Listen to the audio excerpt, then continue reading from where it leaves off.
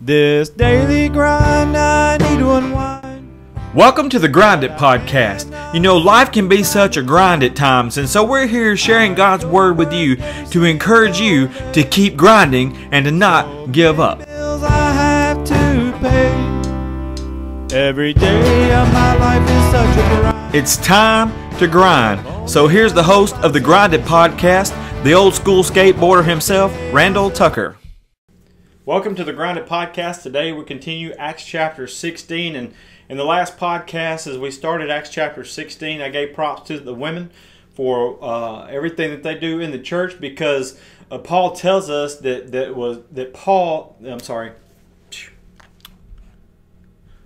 Paul tells us that Timothy received his faith from his grandmother Lois and from his mother Eunice. And so I just wanted to give props to all the hard work that the women do for the work of the kingdom of God.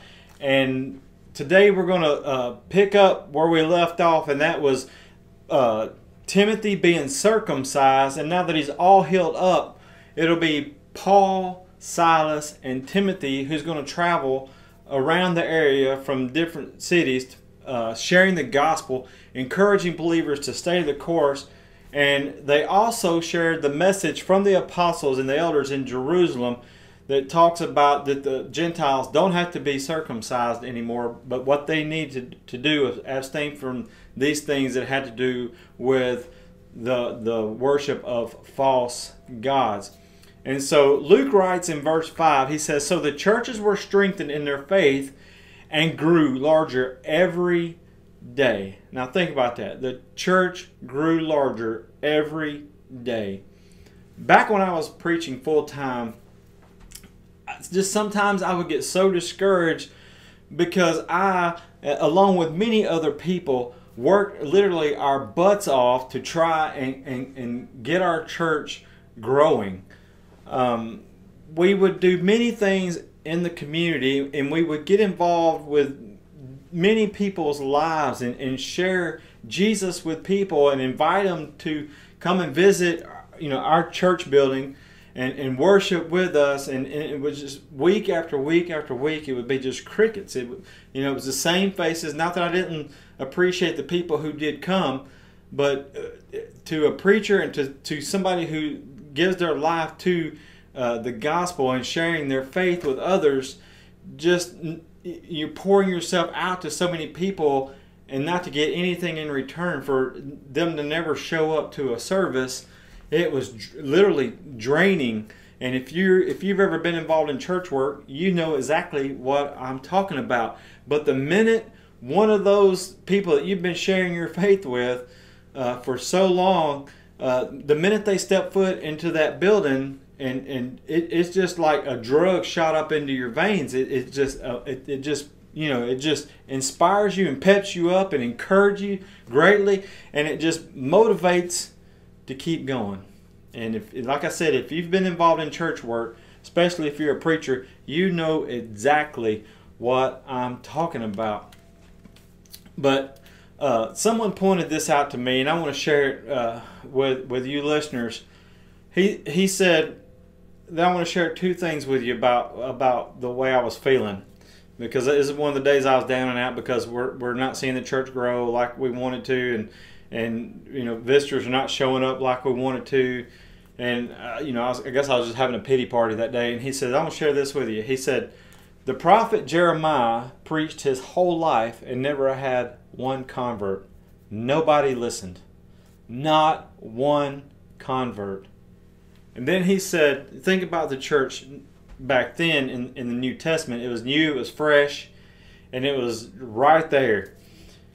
And he said, we're 2,000 years into the church's existence, and the church is worldwide. The world is so much bigger now than it was then, and we have all these means of getting out the gospel, and so many people have heard the gospel. He said, but think about this, Randy. He said, somewhere every day someone is being saved. So it's literally just like it was in the book of Acts. The church is growing on a daily basis. Now, it may not be happening at the church that you attend, but it's happening somewhere in the Lord's church around the world. People are being converted to Jesus every day, just like they were in the book of Acts. So let me encourage you with these same thoughts. If you aren't seeing the results that you want, keep sowing the seed. We plant, we water, and it is up to God to bring the increase. So just make sure that you're doing your part. I'm going to make sure that I'm continuing to do my part. And you know what? God will do His part, because that's what He does and He promises to do. He desires that all men will repent and give their lives to Him. So why would He not do His part? So just keep on keeping on and doing what you do, and be encouraged that somewhere every day that somebody's giving their life to Jesus Christ, and the church is growing just like it did in the book of Acts. So let's move on. In verse 10, Luke writes about some places that Paul and Silas traveled to, such as this. He says they were headed to Asia, but the Holy Spirit comes along and says, "Nope, you're not. I'm not allowing you to go into Asia Minor just yet." So they went into the regions of Phrygia and Galatia instead. If you Google a map of Paul's second missionary journey, you can see the path that they took, and it's really cool, and how the Holy Spirit guided them the whole time as they traveled. And so then they headed to the borders of Mysia, and they started to head north to Bithynia. But again, the Holy Spirit tells Paul, he says, "Nope, you're not going there. Not ready yet." And so they go on through Mysia to the seaport of Troas.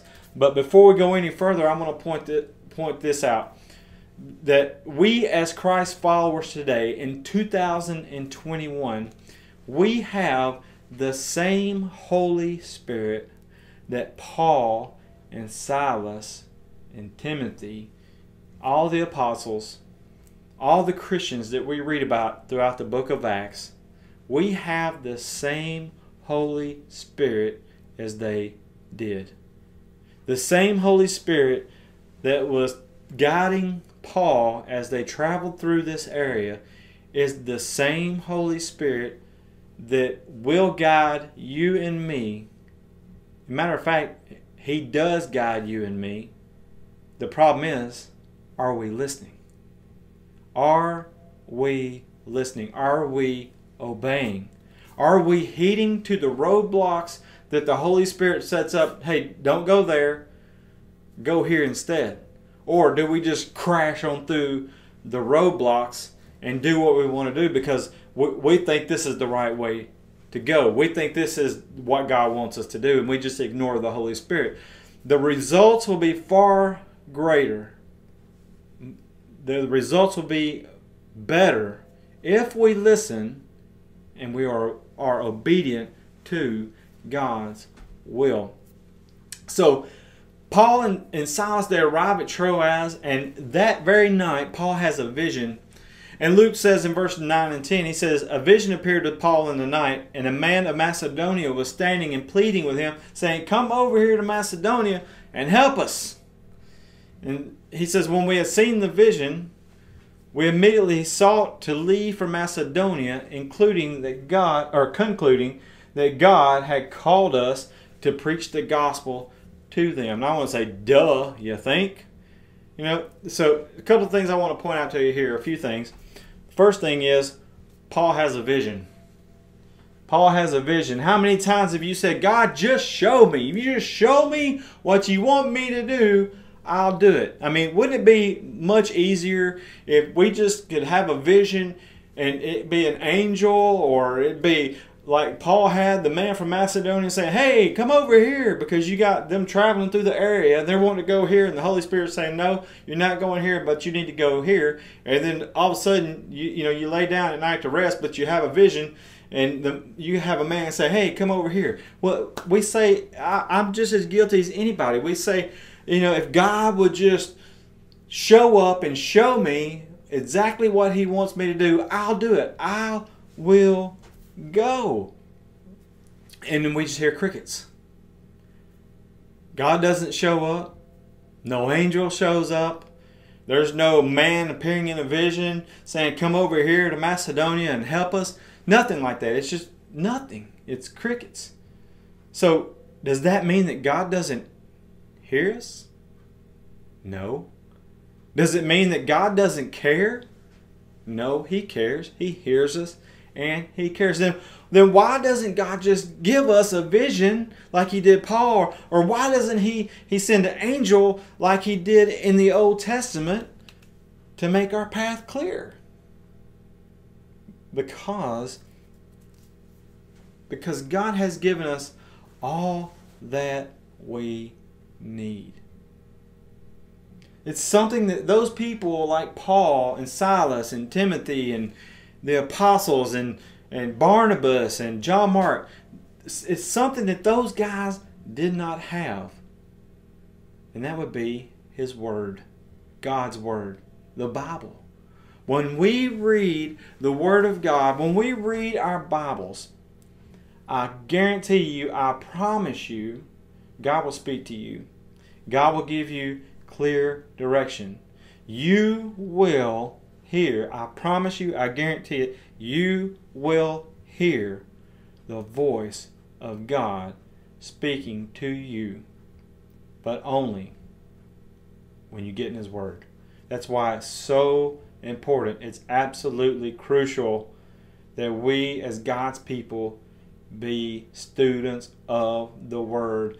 And I'm so thankful that you're listening to this podcast, because this is what I'm trying to do. I'm trying to break down the Word of God so that you can understand it, and so you can share it with others so that they can hear it and they can understand it, and that they can hear the voice of God speaking to them through His Word. And God will give you clear direction. I guarantee you, I promise you, it will happen if you get into the Word of God and begin to read it.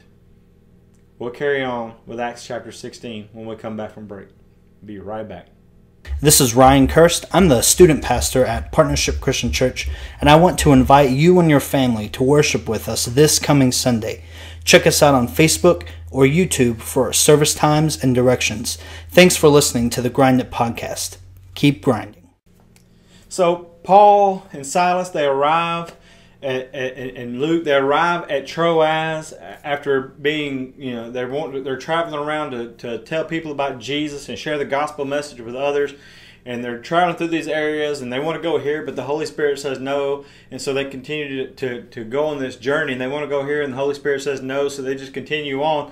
And they arrive at Troas, and Paul has this vision of this man saying, hey, come over here to Macedonia. And we say things like, well, if God would just show me what He wants me to do, if He just send an angel, give me a vision, I would just do whatever He tells me to do. And so I'm just saying it doesn't necessarily happen like that. I'm not saying it can happen like that, but it's never happened to me. And as far as I know, it's never happened to anybody else. And if they say, they heard God's voice, audibly, or, let me just give you a warning. Stay away from those people. So Paul has this vision. And the second thing that I want to share with you from this is, after seeing the vision and seeing the man pleading for Paul to come to Macedonia to help them, Paul and Silas, they leave immediately. They get the vision. They immediately go into action. Hey, come over here to Macedonia and help us. There was no procrastination. There is no, wait, I'm tired from this journey. I need to rest. There's none of that. Paul recognized what the will of God was for them to do, and that was to go on to Macedonia and to take the gospel to the people there. And he immediately leaves Troas. He grabs the first boat that he could get on that is heading toward Macedonia, and they get on that boat and they sail there. Now, if someone knows that they aren't a Christian And they know that the will of God is for them to give their life to Jesus Christ and to become a Christian. Why do they wait? Why do they just put it off? Why do they procrastinate? Because the Bible says today, not tomorrow, not next week, not next month, not next year, but today is the day of salvation. In fact, we're not even promised tomorrow. I'm not a big fan of country music. I like a little bit of it, and it has to be the old country. But Garth Brooks came out with a song many years ago that says, "If tomorrow never comes," and we're never promised tomorrow. So the Bible says today is the day of salvation. Don't put it off. Be saved today. Give your life to Jesus today while you still have breath in your lungs and a heartbeat in your chest, and you have the ability to do so. Why wait? Because eternity is one heartbeat away, one breath away. Stepping to eternity forever and never having a second opportunity to be saved. If we are saved, if we are sons and daughters of Christ, then we know that the will of God is to sow seed, to tell people about Jesus, to share with them the gospel message, the death, burial, and the resurrection of Jesus, so that other people can have what we have, the hope that we have, the opportunity to be saved. Why do we wait? Why do we hold on to our seed and keep it in our pockets? Why are we not sowing the seed? 2 Corinthians chapter 5, verse 11 through 15, Paul writes this. He says, "Because we understand our fearful responsibility to the Lord, we work hard to persuade others." We work hard to persuade others. God knows that we are sincere, and I hope you know this too. We are commending ourselves to you again. No, are we commending ourselves to you again? No. We are giving you a reason to be proud of us, so you can answer those who brag about having a spectacular ministry rather than having a sincere heart. If it seems that we are crazy, it is to bring glory to God. And if we are in our right minds, it is for your benefit. Either way, Christ's love controls us or compels us. Christ's love controls us. Since we believe that Christ died for all, we also believe that we have all died to our old life. That old man is dead. He's gone. I don't live that way anymore. I have a new life. I live for Jesus now. The old man's passed away. I'm a new creature in Christ. Creation in Christ. He died for everyone so that those who receive his new life will no longer live for themselves. Instead, they will live for Christ who died and was raised for them. So Paul says that we are controlled by Christ's love. He guides us. We're motivated by what Jesus did for us on the cross. He displayed His great love, His agape love, His unconditional love for us on what He did on the cross. He gave His life so willingly so that we could have life. Because our sin separated us from God, Jesus knew He had to be the ultimate price, that He had to be the sacrifice that paid the penalty for our sins. And He did so willingly. And He dies on the cross. He's put in a tomb for 3 days. And on the third day, He comes out victorious, saying, "Okay, boys and girls, you can have the victory through me. I am the way, the truth, and the life. No man can come to the Father. No man can come to heaven except they come through me. I have the victory. You can have the victory." And so if we know that Jesus died for us, why do we wait about giving our lives to Jesus? If we know that He is the only way to heaven, why do we put Jesus off? And if we know that there are people that are lost, people that we know, our friends, our family, relatives, co-workers, whoever, we know that they do not know Jesus Christ as their Lord and Savior, why do we wait about going to those people and sharing with them our faith? The message of the death, the burial, and the resurrection of Jesus, giving them the opportunity to say yes or no to Jesus. We should be motivated by the love that Christ has shown us. That's what Paul says motivates him. And he says, we work hard. What about you? What about me? Do we work hard for the kingdom? Are we motivated by Christ's love for us? If that doesn't motivate us to share the good news, nothing will. If that doesn't motivate a person to give their life to Jesus, the death, burial, and the resurrection, nothing will. Nothing will. And so the third thing that I want to share before we move on is that Luke writes, he says, we left Troas for Macedonia. It's here in Troas that Luke joins Paul and Silas. Now, I'm so grateful that Paul listened to the Holy Spirit. Now get this. Just go with me here for a second. I'm so grateful that Paul listened to the Holy Spirit when he was trying to go into Bithynia, and the Holy Spirit says, nope, not there. Just keep going. And he tried to go into Asia Minor, and the Holy Spirit says, nope, not there. Just keep going. And he goes on to Troas, and he has his vision, and he goes to Macedonia. And Luke says, we left for Troas. It is in Troas where Paul joins up with Luke. And the reason why I say that I'm so grateful that Luke joins Paul and Silas, that Paul listened to the Holy Spirit, because if he had went to Bithynia, if he had went into Asia Minor, after the Holy Spirit said no, he would have been out of God's will, first of all. But there's a possibility that he would have never met Luke, and we wouldn't have the book of Luke, the Gospel of Luke, nor would we have the book of Acts. And not only that, we may have missed out on Paul's letters, and he wrote 2/3 of the New Testament. But since Paul was obedient, we have a first-hand view of what happened. We have an eyewitness that was there, and he pinned it all down, that even though we're 2,000 years removed from this time, we can still read about it and be encouraged by it, because we know it's firsthand. It's not just hearsay.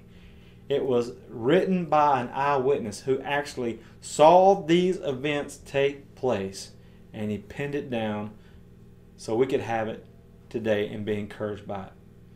Just imagine, just imagine what God would do through you and me if we would be like Paul and be obedient to his calling. Even though we want to go into Bithynia, even though we want to go into Asia Minor, God doesn't want us to go there. I know there's people there who need Jesus. I know there's people down here who need the gospel. I know there's sick people here who need to be healed. I know there's people here who would be encouraged if we went into this area.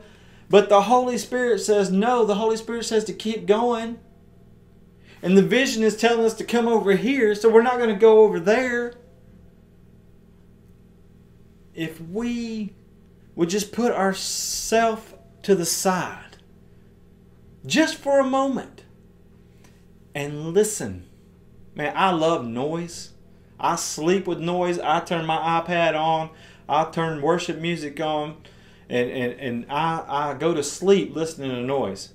I keep a headphone in my ear all day long while I'm at work, and I listen to music all day long. I love noise. But you know what noise is? It's a distraction. And when we're distracted, we're not listening to God. And I'm so thankful that Paul, even though he could have been distracted, especially when people are chasing him from city to city, he still listened and was obedient to God. And if we would just be still and be quiet for a moment and just listen, we would hear the voice of God. We would hear the Holy Spirit in our hearts telling us the will of God. It will be a clear direction. And if we would listen and if we would be obedient to his calling, man, what things God would do through you and me. It's as simple as this. what talent do you have, or talents? What can you do? What do you enjoy doing? What is your hobbies? And you fill that list in yourself. You know yourself, and you know what you love, and you know what you enjoy doing. How about this? Take your hobbies, take your talents, use your abilities for the gospel's sake. Take what you know and use that as a means to share the gospel of Jesus Christ with other people. It's really that simple. Listen and be obedient. That's what Paul did. And because Paul listened and he was obedient, and he didn't go into Bithynia, he didn't go into Asia Minor, he just kept the course, and he listened to God and to the voice of the Holy Spirit. And when that Macedonian call came in that vision, that man said, "Come over here to help us."